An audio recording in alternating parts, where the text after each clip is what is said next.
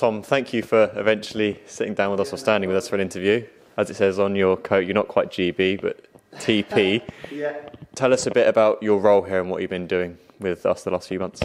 Yeah, so obviously my role is that of assistant manager in title, and day to day that means getting us ready for the upcoming opposition, reviewing our games, planning and leading training with the gaffer, and it's a role I love and one that's quite well refined now after kind of 5 years. 5 years with the gaffer, we're quite clear on what we expect from each other, so that I think that really helps the relationship. But it's been a really enjoyable time since I joined the club, and it's been great getting to know all the staff and working with the players daily. Of course, the results didn't quite go the way we wanted to begin with, and now we're starting to pick up the results that the work and the analysis we do on a day-to-day basis is starting to pay off. Yeah, I think sometimes it takes time. Sometimes you get off to a flying start, but good work's never wasted. I firmly believe that, and I think even in those early weeks we saw a lot of good work and we saw some good performances. Particularly like Stockport, that's the type of place if you go and perform how we did, but convert it into a win, then you build that momentum a little bit quicker. So there were some signs there, but I know we're really proud of how the boys have responded and continue to work hard. And for the last kind of 6, 7, 8 games, we've reaped the benefit of that. Tell us a bit more, and the fans a bit more, about your background, obviously in coaching, everything like that, and also how you got to know the gaffer and the staff here along the way. Yeah, so my background, first of all, like anyone, just grew up playing football, loved it, wanted to be a footballer. I'd like to say it was a failed dream and give some hard luck story, but never close, never good enough, was never going to happen. So moved into coaching early, went away to university, then had some roles in non-league, England colleges, because I went into teaching. But how I got to know the gaffer was just volunteering with Bournemouth when he was coaching the 23 side. I was teaching at the time full-time, and managing a non-league club, but just went in as much as I could, holidays, days off whenever I could get there, and our relationship kind of grew, just helping at training, filming training sessions for him at Bournemouth. And one day he just phoned me up and said, look, I've been offered the Weymouth job, I'd like you to come and join part of the coaching team down there. And we had some real success at Weymouth, a great time there. Very much, like here, a club full of good people that go above and beyond for the cause. Followed him down to Southend, and we've worked together for a long time now, so it's a really close relationship. And how do the experiences you've had both with Weymouth and Southend prepare you for a job like this one when you came in? Yeah, I think you're always building up your library of tools for lots of different scenarios, lots of different situations.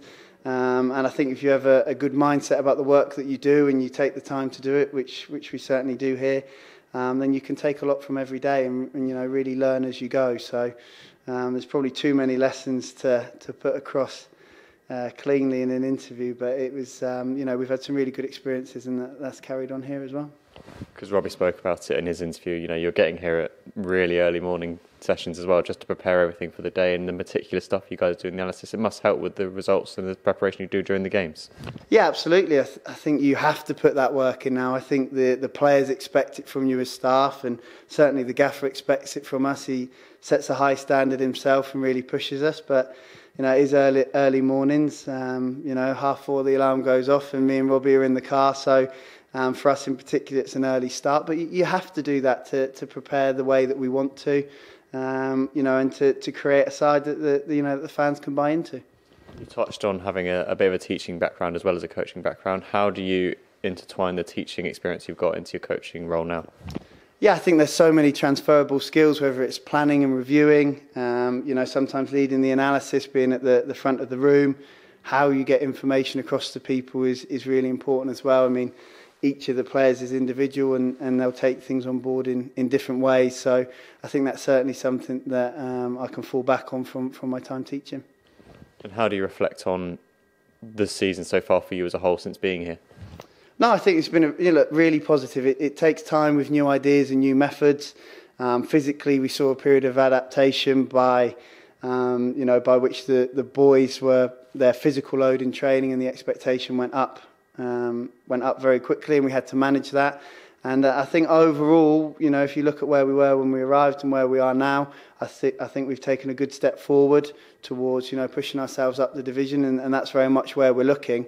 But football's one of those games that turns very quickly, so We've got to keep working as hard as we are and as diligently as we are to avoid any complacency. And I've not seen any in our preparation as the results have continued to go our way. And I think really what it's taught us is the value of that hard work. You know, victories like Sunday and that response from the fans during the game and afterwards, I think that really builds the idea that you can get great reward for hard work. So we're definitely pushing that message now. Of course, results like Sunday ultimately want you to keep getting those sort of results and keep pushing on, have the fans on your back or with you as you move forward.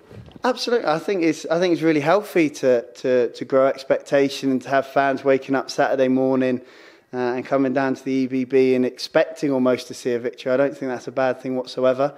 And it's really important to help grow the mindset of our players as well. That, like, we expect to win games regularly in this division, and we expect to pick up results, but only if we work really hard, if we're really honest with ourselves when it goes well, but also when it doesn't go so well. And I think you've seen that from the players, that they've been able to respond to different setbacks and things along the way, whether that be injuries.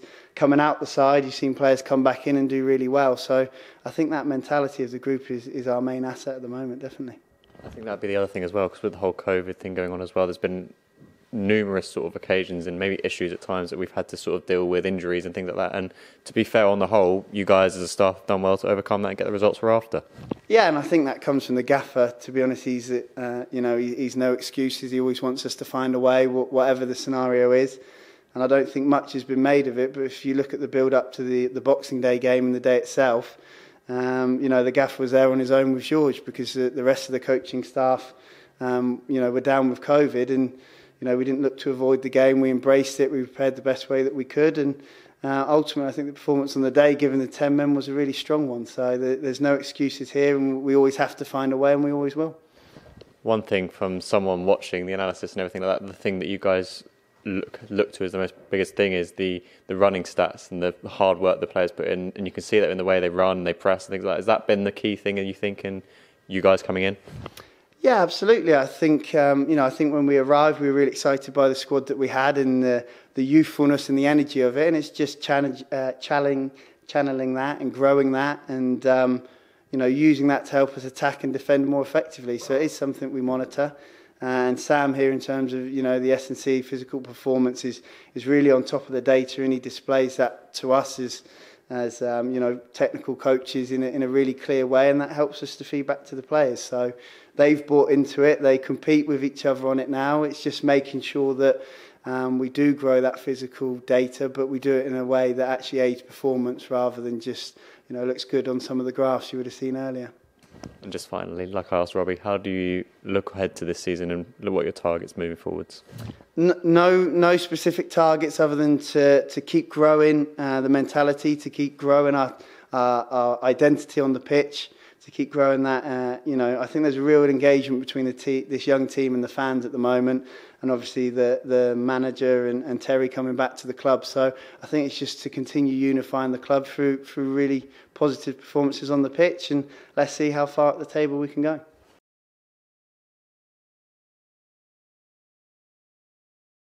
Are you in with a shot? Look below for more information. Click here for the next video. Click here to subscribe.